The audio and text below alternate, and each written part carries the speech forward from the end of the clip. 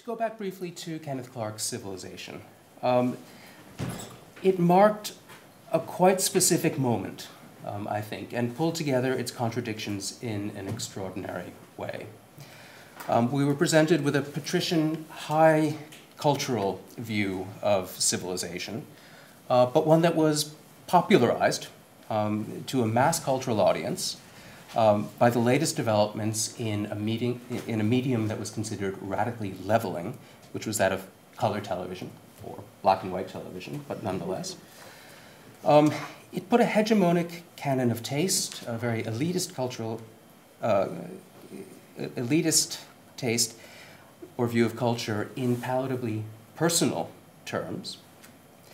And also we might want to remind ourselves, it was at the center of political events. They were filming in May 1968 in Paris, right near the demonstrations and the violence. And they complained, actually, that that was getting in the way of their filming, and the tear gas was making their eyes hurt and making it hard to breathe. So, in other words, they were rendering those important events invisible. They could have recorded them. That wasn't in the script. Okay, it was good television. It was genial and confident, but with a message that seemed strangely, if pleasantly and palatably, elitist. It was exclusionary. It was a little bit smug. And as the events in Paris show us, they were looking in the wrong direction. And they were, quite literally, holding their nose. For these reasons, I think it's quite understandable that it quickly became an object of critique. And John Berger's critique took on that challenge. It was useful in that sense. It was effective. And I think that John Berger's critique has to be understood as important in that way, as Adrian said, although I'm fascinated by the way Adrian is seeing how that began to close things down, whereas there are things that can be opened up in the Clark series. Okay, but what we're looking at here is the intersection of media and high culture at the end of the 1960s and the beginning of the 1970s. And it's something that had been looked at, and a critique of it had been articulated in the French context by some of the things that Hannah has just shown us, but also by Barthes's Mythologies, published in 1957, although that didn't thematize the issue of television as much as the print media. In the German context, which is my own area of research, one might look to Horkheimer and Adorno's Dialectic of Enlightenment, which also thematized, well, radio, but mostly the print media. No, radio every bit as much. But wasn't actually being read terribly much in Germany at the time. So it didn't really form the focus of a large-scale critique until about that moment or a little bit later. But I think its moment was yet to come then. Berger also had a sharper focus on the issue of gender and certainly media. But I was trying to think about how the intersection of media and high culture was thought about, analyzed, and criticized in Germany at the time. As it turns out, I think that Kenneth Clark's series didn't make much of an impression in Germany. I don't know exactly when it was shown, but probably a year or two later. It was seen as relatively harmless, I think. I began to ask how critique was developed in the German context, and I began to wonder why this happened so very differently. So what I'm going to present to you is not a paper with a specific argument, but just some reflections and a look at a case study, reflections on how the German situation was very, very different. Now, as historians, we're used to local specificity, but the differences of how these critiques of hegemonic notions of culture and how they were mediatized, they are so different that I think they still can surprise us. Okay, so first of all, the vocabulary doesn't match, doesn't work. Civilization, as something that one might want to criticize, probably wouldn't happen in the German context, or that wouldn't make sense in the German context, because of a long tradition of German cultural thought that actually had denigrated civilization. Civilization was considered those material aspects of modernity and technology that a lot of people found soulless and alienating. These are thinkers of culture in Germany in the 19th and 20th centuries. They proposed instead something they called Kultur, or culture, which rejected those aspects of civilization in terms of deeper values, more spiritual values. They essentially set up a typology that contrasted civilization and culture as contrasting the alienated capitalist present and the alienated modern present with a pre-modern, pre-capitalist, unalienated existence. So in that sense, speaking very positively about civilization in the German context might actually have been somewhat subversive. Now, we shouldn't also criticize the notions of culture too much, because they too had their own complexities. Culture, as something that represents the very highest values of the European tradition, had its own positive valence and liberating valence in a way. And it did so in the 19th century for the German bourgeoisie. The German bourgeoisie was politically disenfranchised and found actually in the areas of culture, or the social areas defined as culture, an area in which they could assert some sort of power, some sort of control. This has a lot to do with the tense and complex relationship between the bourgeoisie and the state in Germany at the time. So though culture came to be something that was instrumentalized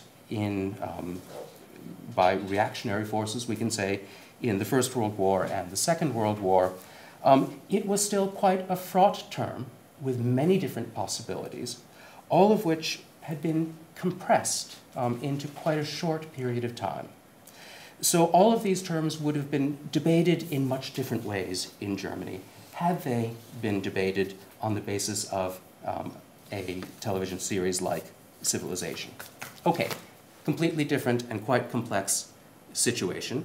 So it occurred to me that it would be most helpful to focus on a case study, a particular event where the reactionary seemed to stand against the liberating or the progressive, and in any case, high culture stood against something like its mediatization or popularization. And that event was a revolt, in a way, a scandal, that occurred in the Association of Art Historians of Germany, their conference, in April of 1970. That was the Deutscher Kunsthistorikertag. That was in Cologne. And there, a young scholar named Martin Warnke, whom we see on the left, held a session called The Work of Art Between Scholarship and Worldview.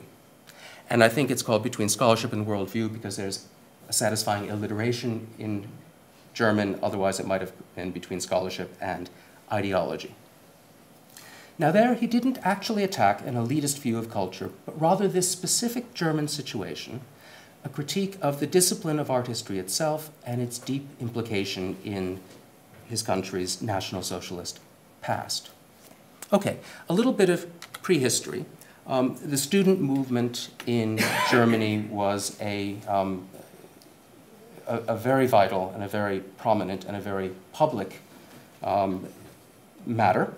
They were protesting against the Western involvement in Vietnam, in Iran, against West German rearmament, but also addressing crucial issues of university reform. Horrible things were happening in the universities. They were about to introduce time limits for how long students could hang around there and study before actually producing something that would be given some sort of diploma. But not to make too light of it, funding was being cut, and students were objecting to the fact that they had absolutely no representation in terms of bureaucratic, administrative, or curricular matters. But the situation of the art historians and people like Martin Warnke was somewhat different from the student movement. We can't simply allied the young generation of art historians that he represented and who spoke in Cologne with the student movement into some broad sense of a new left or progressive forces. The conditions that the art historians were responding to, people like Martin Warnke, were the conditions of what we would now call early career academics. And their situation was quite dire. People who didn't have a chair in the history of art, in other words, anyone below a full professor, really had very little pay at all and was expected to hang around until they somehow, sometime, finally got the call to a proper chair.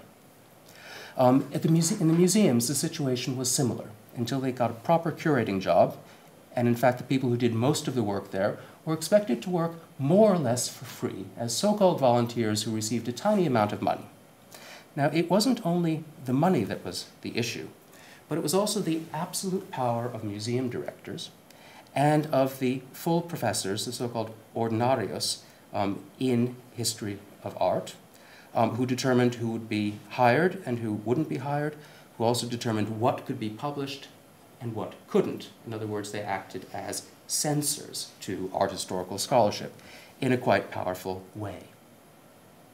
So the art historian, the young art historian in the 60s, was completely dependent on a conservative generation, many of whom could be considered Nazis, or certainly had questions to answer about their role in the university system at the time of National Socialism.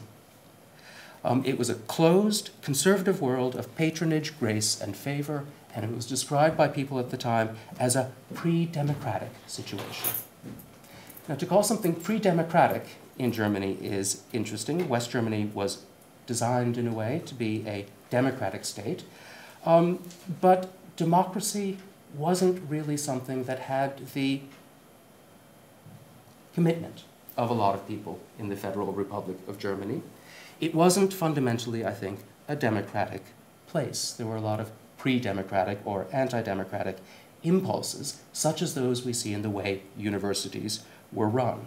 And it's for this reason that Willy Brandt, when he became chancellor, when he ran for election in 1969, his platform was Mehr Demokratie wagen.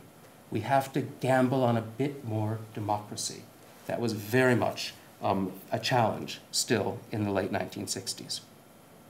All right, so the university was a highly politicized place, not simply in the sense that there were a lot of people there who had strong political views and were willing to take action on them, but the whole terrain of higher education and the museums, similarly, was a completely complex, a very complex political matter. Okay, what happened in terms of the art historians was they founded an association called the Ulm Association, the Ulmer Verein, and this was particularly for early career art historians. So it wasn't part of the student movement, and for the first few years, students were not allowed to join. The association was formed after the Association of Art Historians, run by the established scholars, refused to put matters of curricular and professional reform on the agenda of their meeting in 1968. Okay, so again, not part of a broad student movement, but quite specific issues. But on to the event, because it was quite dramatic. Here are the signatures of the people founding the Ulm Association, and anyone who's involved in German art history would recognize the names of many of them. But the event itself, this conference session, and here I'm showing you how it was published later in 1970, so quite quickly, in fact. The young art historians wanted their own session. They wanted a session where they could decide what would be presented. They found out, actually, that the head of the Art Historical Association, Herbert von Einem, had refused permission to allow 4 academic papers to be delivered because they extended past the Goethezeit, past around the period of 1800. So we're still dealing with a profession and a set of people for whom the French Revolution represented somehow the end of culture, or what we would call the end of civilization. The elders agreed to allow this session to take place. They went back on it, but it finally happened, but it happened at a time scheduled when other sessions were also going on that would have been of interest to young art historians, but it was well attended. Okay, what was criticized by the 6 members of this session was the role of not art, but of the history of art in society.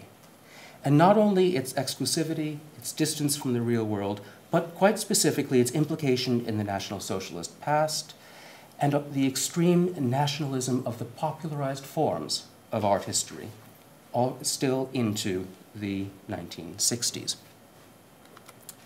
The first presentation, not the first presentation, but one of the most important of the presentations was by Martin Warnke himself.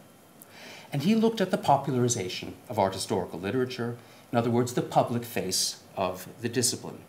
Not its elitism, but what it actually did when it did engage with the public. So he considered literature of the kind that I'm showing you here, Reklamhefte, the so-called blue books, as you see in the lower right-hand corner, popular art historical literature. And he looked at only the ones that were either republished or newly published after the Second World War, as a way of saying that these things aren't just a continuation, but are a matter of current concern. He looked closely at the rhetoric and the metaphorics of this literature. And he started his talk by pointing out some of the worst examples of kitsch that one might imagine. But very quickly he moved on to something that was much more dangerous. He moved on to point out extraordinary examples of militaristic, and one might be tempted to say, fascist rhetoric. And these were not only isolated examples, but seemed to color the whole tenor of this literature that was still being actively published. He pointed to phrases such as artworks where there was a, quote, rigorous subordination of the individual element in the interests of the whole. They talked about strict discipline, stringency, coercion, incendiary passion, iron will, elements knowing their place, forces of order, decisive or violent suppressions of the subordinate, and so on. So he pointed, in other words, to the metaphorics of power, domination, subordination, compulsion, and discipline. And though he didn't name names, many of the authors were in the room at the time. The other dramatic paper was by Bertolt Hintz, which considered the ideological appropriation of the so-called Bamberg Rider, an iconic piece of 12th century sculpture. Hadn't always been iconic. It turns out it was iconic from about 1900. It was a relatively minor piece of sculpture, fairly clearly derived from figures that appear in Reims and Chartres, but came to become a symbol of everything that was German about German art. So the dependence on the French precedents came to be a site where people could point out those huge differences, they said, between the French examples and the German ones. There was plenty of kitsch, but also quite blood-curdling rhetoric in this material, still published after the war, where they speak about this figure with its clear, decisive gaze into the distance, towards the east, a gaze that expressed the sovereign drive of expansion, and so on. So in other words, pointing out this continuity of the Nazi rhetoric, the National Socialist rhetoric of Lebensraum, with a Cold War rhetoric. It was completely seamless. Okay, the discussion was highly emotional and quite bitter. In particular, one scholar, Wolfgang Schöne, the author of some of these volumes, recognized the passages that he'd written. He responded, he tried trivializing, explaining away, defending his work, then dismissing the charges, attacking the approach, and then later on he tried bullying. He wrote a letter to Warnke saying, quote, "With the unbelievably dirty methods of your paper, you have, in my judgment, left the area of scholarship for the field of pseudo-academic demagogy of an ultra-left sort and a slanderous and defaming nature," end quote. He also threatened, through himself and other emissaries, legal action against this poor young scholar. Okay, the issue was a matter of a certain kind of non-simultaneity. the presence in a democratic society of art historians in positions of quite considerable power, who had been National Socialists. There was Wolfgang Schöne. This was one of the books that he wrote. He's in the picture at the left, up at the top with the glasses. This is the actual founding of the Art Historical Association in 1948. There were also people like Hubert Schrader, who wrote the book Buildings of the Third Reich, and really was a nasty character. Entered the SA, the Sturmabteilung, in 1933, the Nazi Party in 1937, when they finally let other people in. So someone who seamlessly went into a chair in Tübingen in 1954. And then there's the case of Hans Sedlmayr, who was a Nazi when it was still illegal to be a Nazi in Austria. An extremely enthusiastic follower of Hitler. And what the young art historians actually hadn't uncovered at the time were bits of evidence such as this with Hans Sedlmayr's Hitler greetings. Things like that that they were beginning to discover but actually had been unaware of even when they had this session. Okay, so this was a culture that wasn't considered just privileged, but fundamentally and completely poisoned. And they were scandalized by the slowness of art history to address this. And these matters had become addressed a little bit earlier in other disciplines. Now, these might seem like matters that would be passed over in silence by the rest of Germany, but they were a scandal. Sorry, that's another figure. These were reported on. This session was reported on as showing art history in crisis by the National Die Welt. It made it into Der Spiegel here, art history, and there's Bertolt Hinz, scandal for the history of art. These things were public scandals, even though they were matters of university scholars because of the highly politicized nature of university life. Now, there were other ways that things were quite foreign in Germany at the time. Berger probably had to deal with little more than people choosing not to watch him. But after this, in 1972, there were laws passed in Germany that were called the Radikalenerlass, or the laws against radicals, that made it possible for political radicals, members of legal parties, but considered radical, to be fired from the civil service or not hired. And this also had a profound effect on the discipline. There are 4 major figures in the discipline who had trouble because of this, who either lost their jobs or were not allowed to continue them. A very different situation from the English one. Now, the last thing I want to mention is the role of émigré art historians in this moment, because the issue of the émigrés is folded into this event that I've been focusing on in fascinating but ultimately ambivalent ways. Now, the refugees from Hitler, who were art historians, changed the field in the UK, in the US, and in other countries. And their disappearance from Germany created the preconditions for the generation of full professors in history of art who were still in their places in 1970. So these émigrés had actually opened up these possibilities for them. In his introduction to the published version of this conference, Warnke writes about it in no uncertain terms. This wasn't actually part of the session, but part of the book.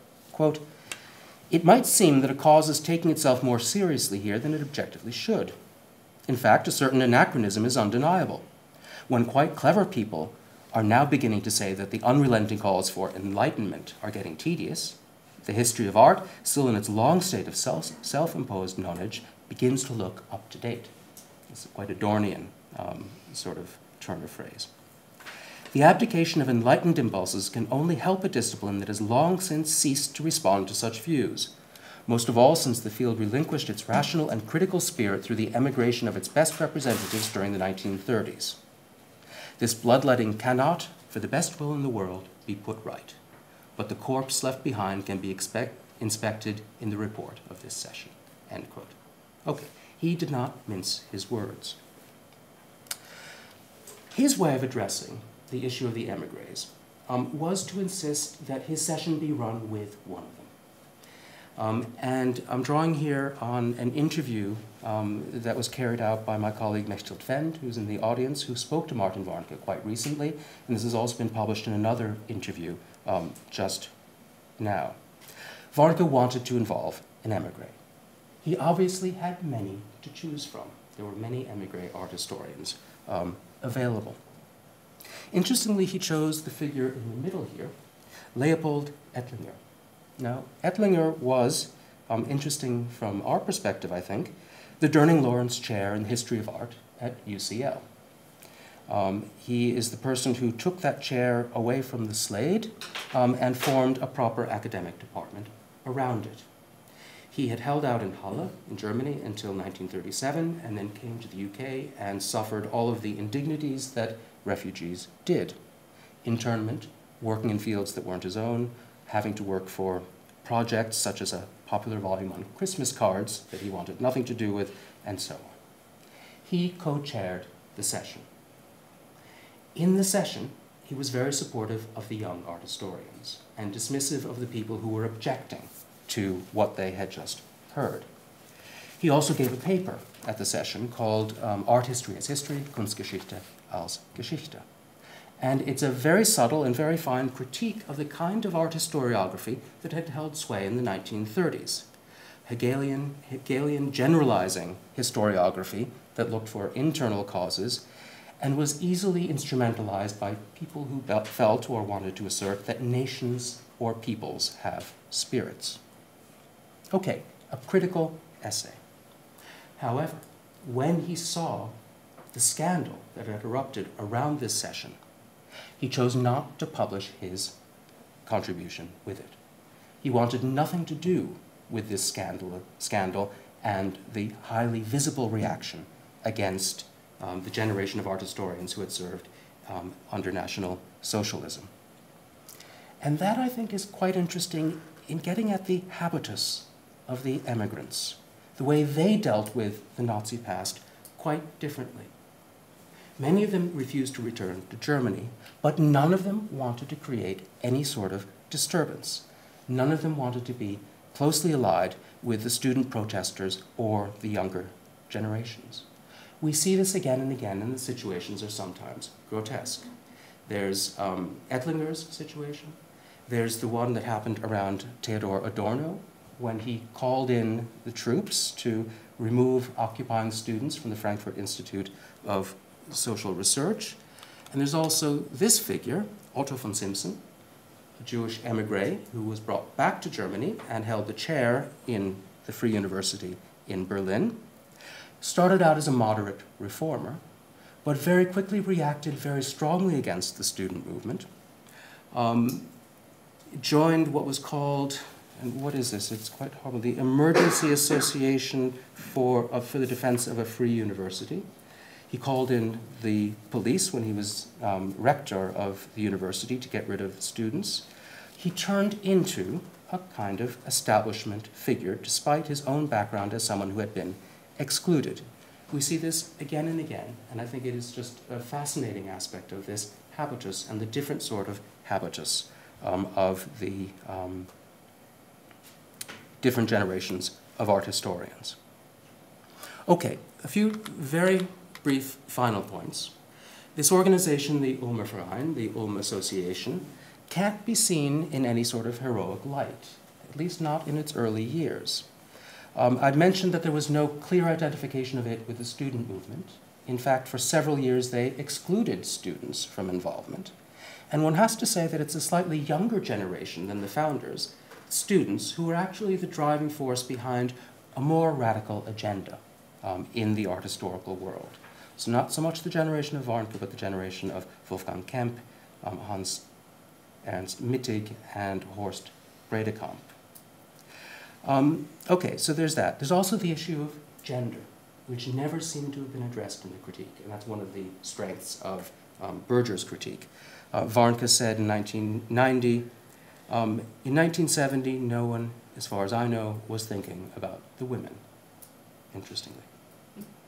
Finally, I just want to conclude by pointing out the length of this very dark shadow in the art historical world in Germany by a recent event around the figure of Erwin Panofsky, an emigre who taught in Princeton Institute of Advanced Study, and went on to continued, in a way, a brilliant career. He died in 1968. And when he died, he thought that the Habilitationsschrift, the second dissertation that German scholars had to write, to a certain extent still have to write, to get a proper chair, he thought that his Habilitation on Michelangelo from 1930 had been lost. He considered it lost, but it's recently been found. Here it is. It's a 300-page manuscript that was found in this safe, and it's somewhere around here, I think. The Zentralinstitut für Kunstgeschichte in Munich, the Central Institute for the History of Art. Among the papers of this figure, Ludwig Heidenreich. There were a lot of National Socialist Kunstschutz documents in this safe. This was Heidenreich's safe. He was involved with certain things that don't look good in hindsight, in terms of during the Second World War. He took up the mantle of Panofsky afterwards, but he had apparently held on to this manuscript, which he presumably found in the institute in Hamburg, where he taught after Panofsky, and he must have found it at some point during the 1930s. What we see here is Heidenreich hosting Panofsky, as Panofsky received the highest order given by the German government in 1967, pour le mérite, the Order of Merit, which he insisted be given at the Zentralinstitut, of which he was the head, so he was able to bask in this light. But I think now we can realize that precisely as this was happening was the moment when he could, at the very latest, have returned that manuscript to his teacher. Thanks.